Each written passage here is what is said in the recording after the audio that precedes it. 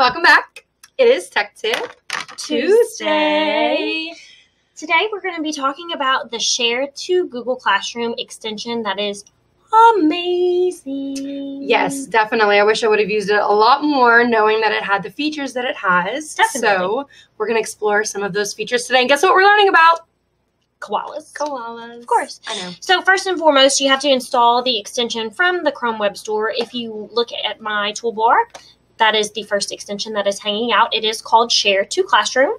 Secondly, after you've done that, you can easily create assignments. Yep. Questions. That's my favorite. Announcements. Yes. And push websites. Yes. To students on Chromebooks. Super easy for the little ones that have a really hard time typing in the whole thing. All right, so let's do it. Yes. Ready? So simple. First, we're going to click and pick. Okay. Click. Click it. It's going to load all of the classes in your Google Classroom that are active. So pick the one that you want. And right now, it's looking at the current website we're at. So we're doing koalas, of course, Right. and I need this to go to my students. Well, I have a few ways that I can do that. Mhm. All right. Drop down here. We're going to start with push to students. If I select this option and press push, this website will pop up in a new tab on students' Chromebooks, or if they're on a desktop or laptop, they just have to be signed into Google Chrome. Super easy for your kiddos. Exactly. The other thing I really like about this, the students have this extension already. They can actually push websites to you, the teacher, and you can accept them or reject them. So if you're walking around the classroom and little Johnny is looking at a great koala website, you say, hey, Johnny, send that to the front. He's going to go and press the little icon and push it to the teacher. You at the front can press accept, and then the whole class can see that same site that little Johnny is looking at. So easy for your whole class to interact together. Exactly. All right. Part two. Part two. Instead of push to students, let's talk about Create assignments. Whoop, whoop. Whoop, whoop. simple. Instead of finding a website, opening a new tab for Google Classroom, clicking on your class, clicking on classwork, clicking on the plus, all that kind of stuff. Okay, that's way too many clicks, right? Right. So put Type your in title. Nice. Give your students instructions. You can assign it for a point of value if you would like, or ungraded. Select your due date, your topic that you want to put it under, and it saves the link for you. just Now, go ahead. no, you go. Oh, well, you can schedule these for later. So if you're doing this at home and you don't want to do it right now, press the arrow, schedule, and choose the time that you want to save it to. Or if you have multiple classes on the same one, which you could have two different classes, but if you happen to have the same ones on there and you don't want them viewing it, you can change it up. Right.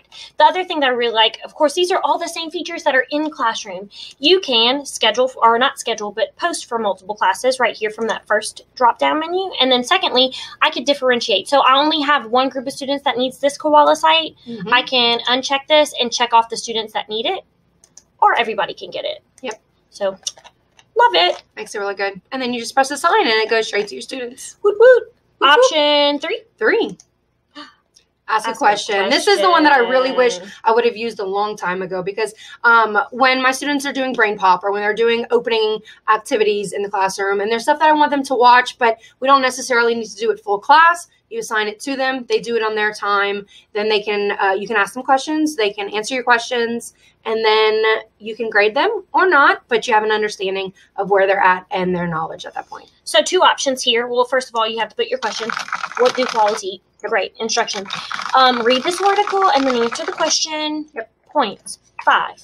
Great. Due date. I'm not worried about it. Topic. Articles. There's my link. 2 options. Option 1 is short answer. You just want them to type in an answer. Mhm. You can allow students to reply to one another, or you can turn that off. And you can allow them to edit their answer afterwards. It's up to you. That's for short answer, but you also have multiple choice. So you actually enter some choices here for them to pick on, to select. Then up here back at the top, same options that we've been seeing. You can do it for multiple classes. You can do it for specific students or everybody. And then, of course, ask is immediately. Yep. Or You can assign it for schedule. later. Schedule. Perfect. Okay, now we're on option 4. Lots of them. Make announcements. Make announcements. Same options up here at the top. Pick classes, students. What do you want to tell them? There's the link. Post now. Save it for later. Exactly. And y'all, that's it. That's Yeah. the whole thing. It's a lot. It's easy. It's a great way to get stuff out to your students. We love it. Yeah. It's another part of our productivity. So Enjoy it. Happy Remind Tech us. Tip Tuesday. Oh, gosh, I always forget.